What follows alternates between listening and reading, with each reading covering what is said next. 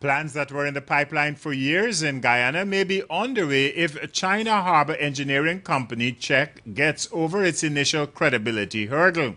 CHEC wants to build a modern international airport in this South American nation, drawing on Guyana's unique geopolitical position on the continent's mainland. It's not a new plan. The Americans wanted to do it ever since the British were in control here. The original CHEC and later Burnham administrations wanted to make Guyana a gateway to South America, particularly to Brazil as a hub to Africa and Asia. Now here's what the Chinese are hoping to do. The airport, according to CHEC's business development manager, Colvin Heath, London, is being expanded with a vision of where Guyana could be in the aviation and communication business down the road, and how the air transport sector can take off, literally. Because of the runway size and length, I should say, and the infrastructure, large wide-body planes cannot land. Therefore, with smaller planes, the payload is much less, therefore the cost of travel goes up. And even at present, the planes that come into the airport with low payloads. They come with high fuel volumes, low cargo levels. They leave with high fuel levels and low cargo levels. Because the runway is short, the plane burns more fuel landing and taking off. But the company has been embroiled in reports locally and in the Caribbean that everything is not above board.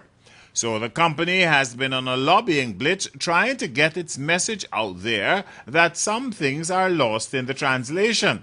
Its regional director for the Americas, Zong Dong Tang, explained that one or two of the matters about corrupt transactions had nothing to do with CHEC, a position explained to by CHEC's communication consultant, Huntley Medley.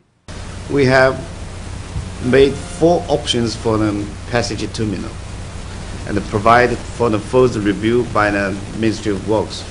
4 options for the passage terminal, and finally they choose. They failed, and by comparison they choose the option 4.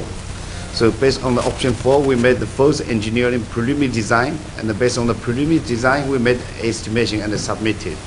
So the current figure was the result of the negotiations between China Harbor and the Ministry of Works. But Mr. London also spoke to the negotiation process that China Harbor, having made a proposal to the government of Guyana, was involved in a very intense process of negotiation. And the answer to your question is, whatever price was arrived at in terms of the cost of the airport is an outcome and a result of a protracted period of negotiations based, again, as Mr. Tang indicated, on very serious engineering works that had to be done. Guyana had indicated that it may review the proposals made by CHEC after the revelations of improper arrangements by some of the subsidiaries of the parent company of CHEC.